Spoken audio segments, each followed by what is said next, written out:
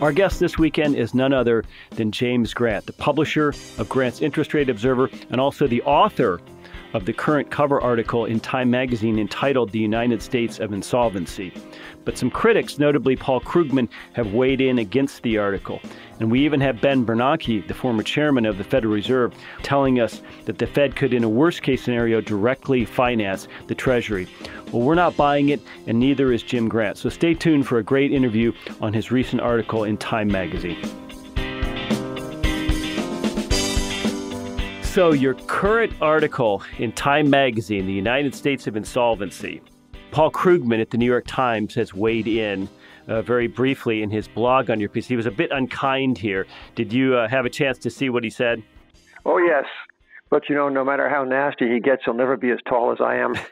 When I read his blog and he talks about low interest rates creating a good environment for deficit spending, I just wonder, in the minds of a progressive like Mr. Krugman, do you think that the federal deficit is ever repaid? Do you think the Fed's balance sheet is ever shrunken? No, I think not. I think that people like Paul Krugman regard the desire to reduce the debt, if not to pay it off. They regard the desire to restore the Fed's balance sheet to something like pre-2008 normalcy. They would regard those things as ambitions of people who don't understand how the world really works. They think that the debt is, on balance, a helpful thing. They think that low interest rates are the invitation to incur more of it. They think that the Fed's balance sheet is as large as it ought to be, and they observe in the measured rate of inflation that no one seems really to object to it, and that the burden of proof is on any who would have the Fed do less of what it has done. So I think that they are, as apologists for the fiscal and monetary status quo, they are fat and happy and self-complacent, and as far as the numbers they look at, they are entirely, they would be correct. The stock market is near a high, and the measured rate of inflation is less than 2%. So what's wrong? I think that's the way they reason. Well, some of the criticism of your Time article was not simply about the United States government's ability to service its debt or its assets or its solvency, but there almost seems to be this tenor, and I wonder if this is trickling down from progressives like Krugman, this tenor that it's somehow almost passé or cliched to be talking about the federal debt because it's this amorphous thing we've lived with for so long. And Ross Perot was clamoring about it in 1992, yet here we are in 2016. I just wonder if there is not a measure of fatigue in the general public to the extent the general public pays attention. Yeah, well, the critics of the debt and of the post 1971 dollar have been sounding off for many years, and they have come to seem, I should certainly include myself in that, have come to seem like a Paul Revere without the British. There's been the alarm, but where exactly is the menace? Vice President Dick Cheney came out many years ago and said that the deficit has no evident, obvious, or even as far as he was concerned, remote connection with the rate of interest, and he wondered what all the shouting was about. So, yes, I think that the critics of this Time article and generally of the approach that I took in the Time piece regard my approach to things not only as wrong-headed, but also as anachronistic and indeed as risible. Well, if the debt represents a backward-looking approach, what Lawrence Kotlikoff has been talking about in terms of the fiscal gap down the road, that is perhaps even more amorphous to people in terms of expected future tax revenues and expected future entitlement payments. Do you think that this means that that because we can kick the can down the road, that there's not really a political solution to this, that the solution has to come from something unpleasant? Yes, I do think that. I think that's also the case with respect to the post-2007 monetary operations of the Federal Reserve and other central banks.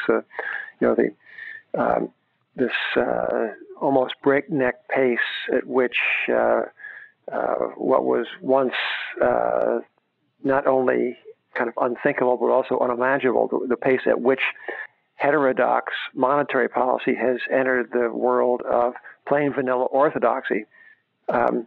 That, too, I think, must play out until there is an obvious adverse consequence.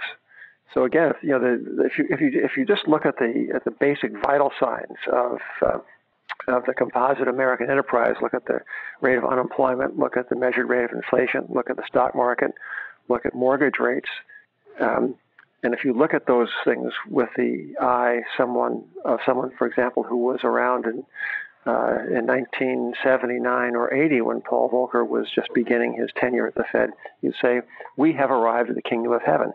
I mean, inflation is negligible, at least as they measure it.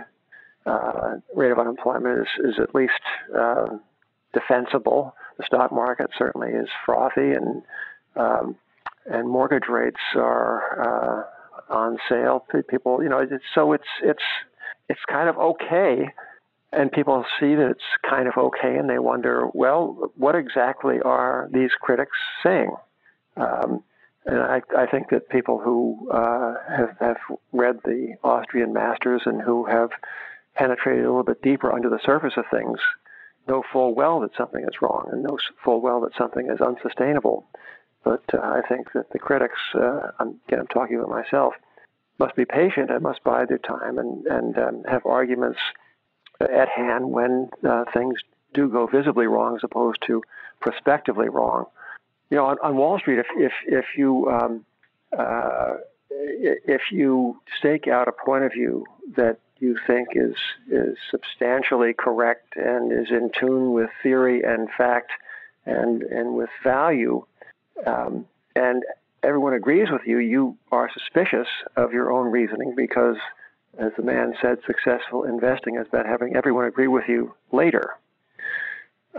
So the critic of these fiscal and monetary arrangements can take some comfort in the fact that the great and the good are as one in shouting him or her down. I do take some comfort in this.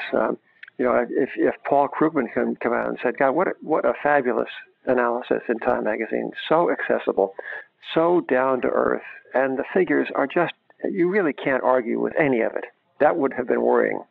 But the universal outcry from people who, with whom one would not care to spend much time in friendly discussion about economic matters, the universal outcry against is kind of okay, right? So it's not exactly pleasant to read all of it, but it's what you would want if you are a contrary-minded and forward-looking critic of contemporary arrangements.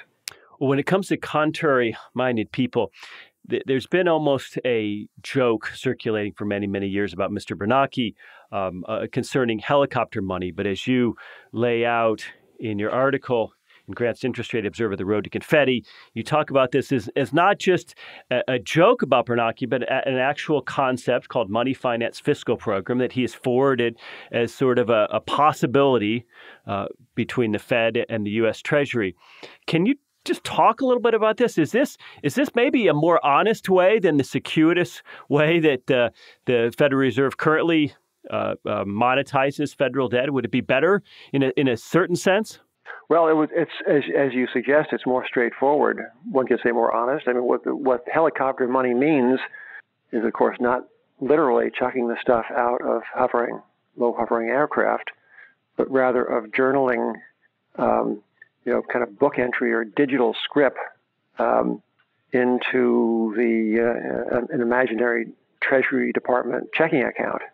So the Fed, instead of buying securities in the open market, instead of crediting the selling banks with these digital dollars and having the banks lend them into the market, the Fed would cut out the middleman and just credit the Treasury's account with dollar bills, and there would be no addition to the public debt. It would just be creating this stuff out of the thinnest of air. And there's a certain there's a certain base appeal to this. Certainly, in a way, it kind of it reminds me a little bit of Vivian Kellum's proposition that we ought to stop withholding taxes at the at the employee level and actually hand the full weekly paycheck to the employee and then take it back from his or her outstretched hand just to let that person know what has been done. And the helicopter money would answer the same perhaps it would be as pleasing in its way because it would show for all the world to see what is happening. As it is now, the Fed's open market operations are obscured in a kind of a haze of magic and of fairy dust. Well, one final question for you, though, is so how did we become the radicals? In other words, I'm not sure that I can imagine Alan Greenspan calling for this, but Ben Bernanke, who's an esteemed person by all accounts and treated as a serious and sober person, is now seen as the voice of reason. I mean, this seems like a Hail Mary type proposition. It seems like something that mainstream people ought to be raising serious questions about. Well, I think it's exactly that, and it's not just Ben Bernanke. The Council on Foreign Relations has advertised this idea and aired it for discussion, as the Wall Street Journal did the other day. Greg Ip, its economics columnist, laid out the merits as well as some of the demerits of helicopter money on page 2 of the Wall Street Journal. This idea has entered the mainstream, and again, to me, it's proof positive that radical monetary policy begets more and more radical monetary policy. And those who adhere to classical notions are marginalized as the wild-haired ones, whereas the exponents of never before proposed and indeed hitherto unimagined nostrums, well, I guess they were imagined, say, at the time of the French Revolution, but the authors of these new schemes are kind of they are the new mainstream, and this works until it doesn't work. And I've been around Wall Street a long time, and I comfort myself with the recollection of how safe and sound and sane did these subprime mortgage structures seem in 2004 and 5 and 6 and into most of 2007. So anyway, I